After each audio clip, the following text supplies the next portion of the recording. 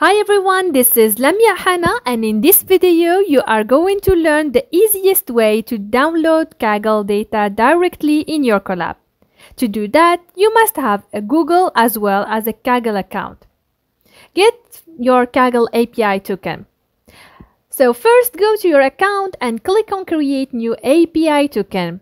A file named kaggle.json will get downloaded containing your username and token key.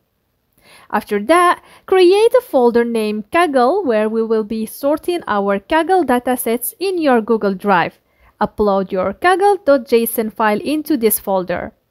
After that, create a new Colab notebook and mount the drive to Colab notebook using the below code to mount your Google Drive. So write from google.colab import drive/mount/content/G drive.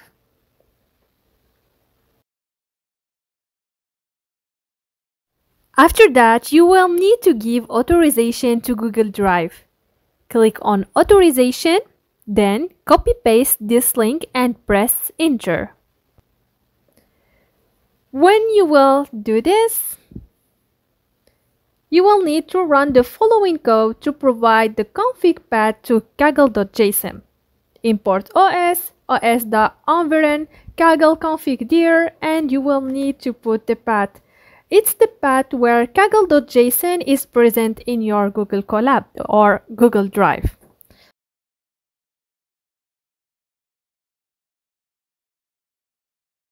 Now we need to change the working directory. To do this, write with me the following code.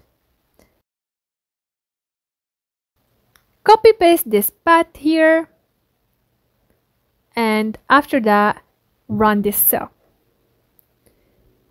After that, you need to download the dataset. So choose any data you want and go to Kaggle and copy the API comment to download the dataset. So your API comment will look like this. You can check the content in your directory using ls command as follow.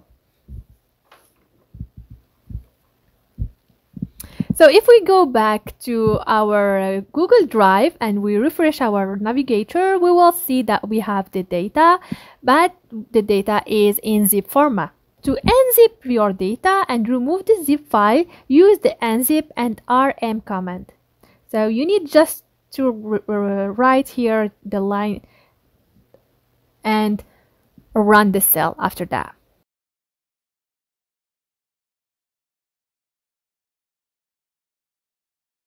So now you have your data ready in your drive. So in this video, you learned how to download any data from Kaggle directly to your drive. Thank you for watching and see you in the next video.